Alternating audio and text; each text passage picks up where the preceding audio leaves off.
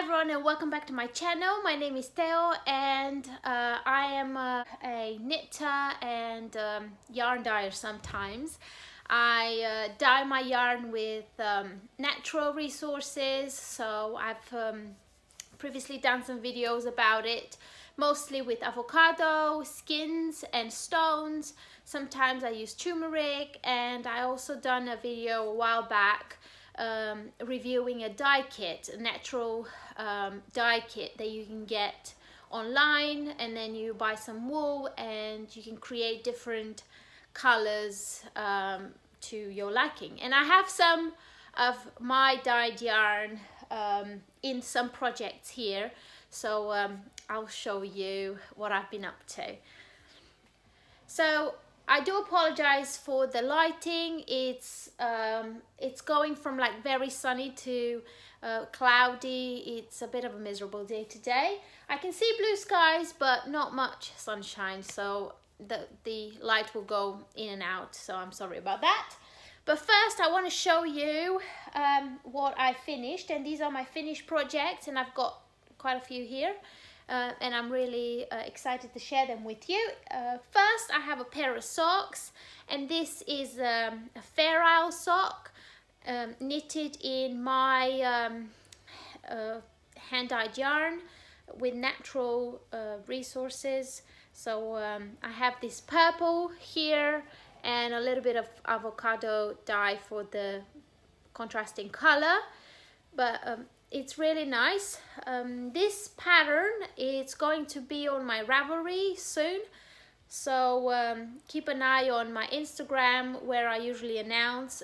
Also, if when this pattern will go live, I will pop it in the description of this video. So if you're watching this video sometime in the future, then you'll just go to the description down below, and it will take you straight to my Ravelry where you can get this pattern. So it features a 2x2 rib and then a beautiful Fair Isle, let me just take one of these, Fair Isle section. Then it's got German short rows heel, and I'm not the biggest fan of German short row heels, the way they look. I think the heel with the gusset, it looks a lot like the heel flap and gusset looks a lot nicer, but this fits really nice. And I've also done a textured section here on the sole to kind of make your sock fit better, like hug your foot so it stays better. And then it has a decrease toe with a finish with a Kitchener stitch, and as you can see, you can't really tell where you seamed it, and I like that. So yeah, I've got these, a pair of these, and they are knitted in 4-ply fingering weight yarn. I think, yeah, it's 75% merino, 25% nylon, so it's just like superwash yarn. This one is a bit different. This yarn I think is Blueface Leicester with some nylon. It dyed really nicely with avocado, kind of like a pinkish peach beige, and it works really nice with the purple for the rest. So yeah, I finished one pair of socks.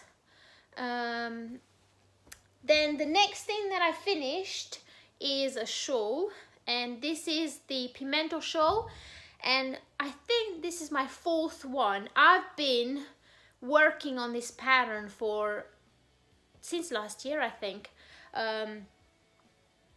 It's been a work in progress, to be honest, but now I finally finished it. I finished the shawl, the last shawl that I'm gonna knit for a while now, and it's ready to be put out on Ravelry. And let me show you a little bit of it. Here we go. It's gorgeous. And if you watch my previous videos, I have 3 different ones. One in my previous finished projects video.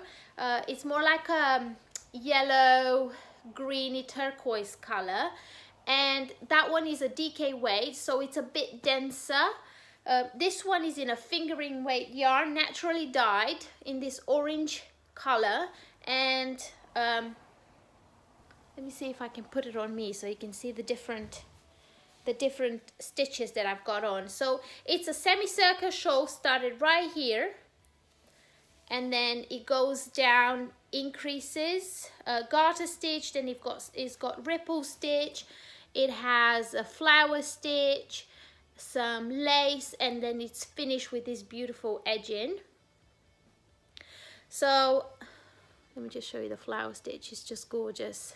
You could also do the flower stitch without the garter in between, so you could do it either way. It's really big. It's very lightweight, so it's nice on your shoulders for like summer, over a little dress. It's really nice. It's warm. It's 75% superwash merino and 25% nylon, so it's 4-ply fingering weight yarn, and I like the way the colors, so it's not variegated yarn, it's more like a solid, but because I used some specks of dust of I think this one is goldenrod, it kind of make it a bit unique. I used 2 skeins, and you can't really see where I changed. I didn't alternate the skeins. I just knitted one part with it and then continue with the others. And maybe you can see a little bit that this part is a bit lighter than the top, but I love it. And also let me show you how it looks if you would wear it as like a shawl in winter. Just wrap it around. So it comes around quite big. And you can still see all the different stitches in the shawl. And it's lovely. So yeah, if you would like to knit this, I will put a link to my Ravelry in the description down below, and you can go ahead and get your pattern there. It uses 2 skeins, so 200 grams of fingering weight yarn. Obviously, if you want to make it in DK weight, it will be a bit chunkier, a bit stiffer. This one in fingering weight is quite drapey and lovely. Yeah, see, if it's folded, you can see the stitches better. I will try to take pictures and maybe put them on the side of the screen so you can see it better. So yeah, that is the pimento shawl. Then I've knitted another shawl, and this one doesn't have a name yet, so if you have any name suggestions, please leave me a comment.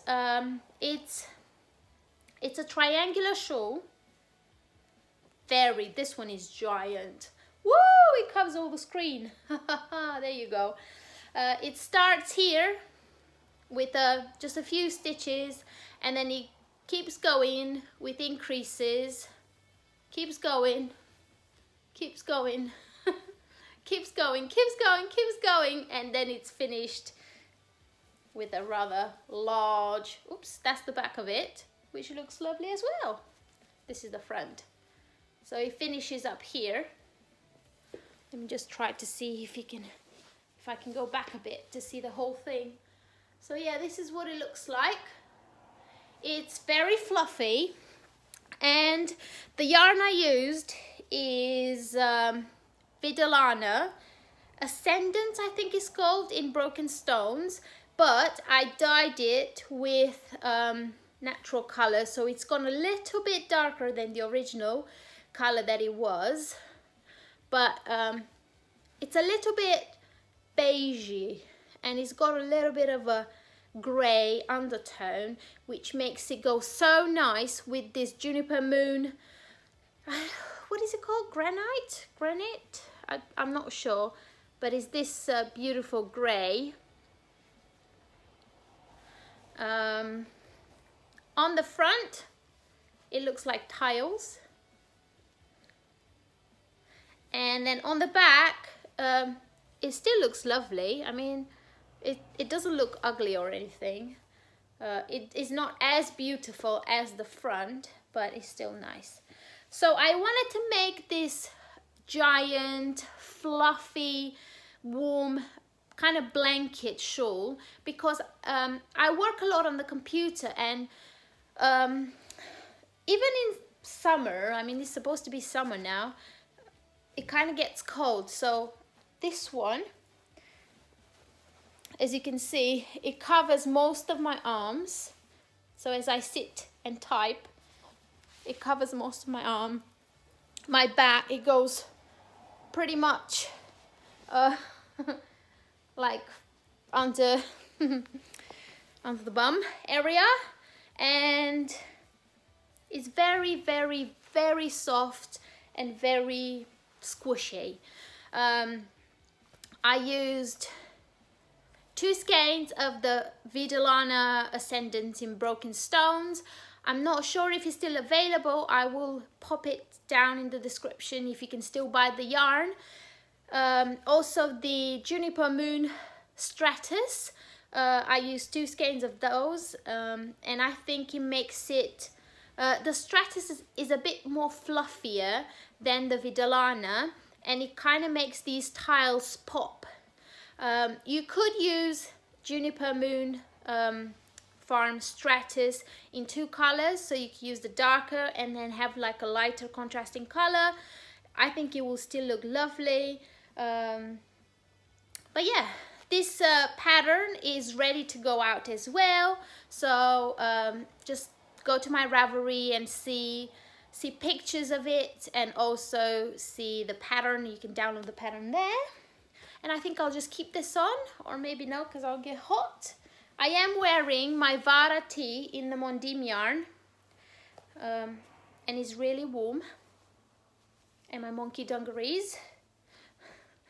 I've been living in dungarees and gym gear all this time being at home. I love this top so much. And the fourth thing that I finished is a Siwani tee, and I made this in a bigger size because I struggle to I want to see it myself. So some people might want to test it with the size that they need for, but I want to see it myself and how it fits. And the previous one that I knitted was in a green color, beautiful knit crate yarn, Ancient Pines, I think. I'm not sure what, which, I think it was La Brebis, I think, La Brebis or something, in Ancient Pines, and it looks gorgeous. It's kind of like a fuzzy, it's got a nice halo, an alpaca yarn. But this one is the Portuguese yarn, and as you can see, I had it folded. This is Mondim, and I did post on Instagram quite a bit that I was running out of yarn, and I did run out of yarn, hence the short sleeves. But I don't mind it, I like it still. But look at that beautiful lace that you can see. Is gorgeous. It looks a lot nicer in this color than the green. Maybe I should have brought the green one to see. So yeah, this one is a bigger size, but I still made it quite cropped. So it's quite big for me, as you can see. It's nearly double in size, but I still wanted to make it cropped, so I can still wear it as oversized top, but I still wanted it to be quite cropped. And I love it. I love it so much, and the yarn is so soft. So it's the same yarn, but this one is a different colorway, and this one is a more like a variegated one. I have another one planned for in the yarn, but it's more like a rusty red, I think. So yeah, that is the Siwani tee. It's got a lower wide neck, and it's quite cropped, and it's got short sleeves. You could make them longer, but I made them really short because I was running out of yarn. Yeah, so those are my finished, that's my finished pile here. And now I only have one thing on my needles. Now I do have some unfinished project that I just haven't been working on for probably over a year. But the ones that I've been working on are these shorties socks, and I do apologize, none of my socks are blocked because I've ordered these sock blockers, and I think they're coming from somewhere, I don't know, but they take forever. I'm patient though, because I do know that some mail has priority, so I'm sorry, but these are not blocked. So these are the shorties. They feature a folded cuff with a picot edge, and also a not very stretchy cuff, like a short cuff, but I've done a texture so it sits better on your foot. The same German short rose heel and texture foot, but it's got two different colors. So these are the shorties. They fit really nice, and I have to say, since I started doing this on my my socks, they fit better, they sit better on my foot, then they don't slide off. And I have a few sports socks that I use during exercise, and they have this texture on the foot, so I figured, well, we could do that with knitted socks, why not? And then they fit better. So yeah, I've finished one, and I've got a second one on my needles. One thing I want to mention is when you do the folded hem, I've done the picot edge, I've done the folded hem, and I didn't sew it up. I knitted it after I folded it, so picking up stitches from the cast on and folding it and then knitting them together. You have to be careful that you don't that you pick the corresponding stitch to the cast on, otherwise your folded hem is not going to look very nice. But mine looks really lovely and I like it. I'm really happy. I did have to put a marker here to know where I needed to start picking stitches. But yeah, so these are my shorties socks, and I am in love with these 2mm ChiaoGoo needles. I can't put them down, and I want to buy the whole set, but it's too expensive. So for now, I have two pairs. I have a 4.5, which I'm currently knitting a blanket with. Well, I've been knitting a blanket with last year, but anyway, they're with a blanket, and I've got these ones in 2mm. Oops. And I really want a 3.5, maybe a 2.5, and maybe a 4mm. But I love them. I mean, I don't want to knit with any other needles other than ChiaoGoo needles. I have my Knit Pros here that I want to cast on something, and when you look at the tips, I mean, I thought these were sharp tips, but when you look at the ChiaoGoo ones, they're like, whoa, that's sharp. I still love my Knit Pros though. So yeah, that's all my needles, and I've been using the same yarn, my dyed yarn. This one is the avocado one, and this one is the purple one. And from this one, I've made one pair of pretty long socks, my Siwani socks that I showed you in my previous video. And then from this one, I made the Fair Isle socks, and I still had enough to make the shorties. And I think after the shorties, with some leftover fingering weight, I can just whip up another pair of socks. So they don't use a lot of yarn. So from 2 skeins, I managed to knit 3 pairs of socks, 2 longer cuff and 1 shorties, and probably I'll be able to do maybe another like shorties, who knows. One more thing I wanted to show you is these two skeins that I'm gonna cake. I'm gonna wind in a cake, and I wanna combine them because this one has slightly yellow in it, and this one is a pure yellow, turmeric yellow dye. But as you can see, this one has some like rusty brownie red. I don't know if you can see them. So I'm going to put these two into a cake, and I have a project in mind, which is a another top. Yeah, I know, another summer top, but with alternating the two of them. So it will have you know, a bit of yellow, and then it will have this variegated one. It's fingering weights, so I have 200 grams here, 800 meters, plenty for a t-shirt. So yeah, keep an eye on my Instagram to see what I'm gonna end up knitting with this, but that's my plan. Winding this yarn in cakes and then casting on, because I'm not used to having only one thing on my needles, and at the moment I only have the socks, and I'm pretty much halfway through the second one. I'm gonna finish it in about an hour, so I will need something to concentrate on.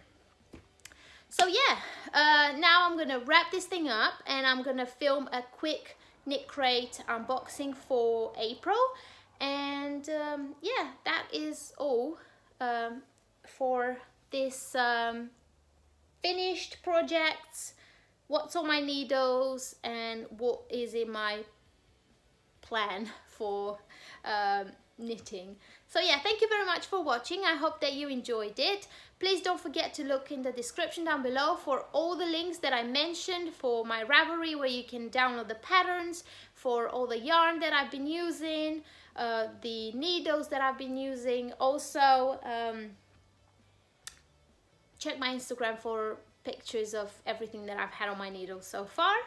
Yeah, that is all. Thanks for watching, and I hope you stay safe. Have a lovely day. Bye!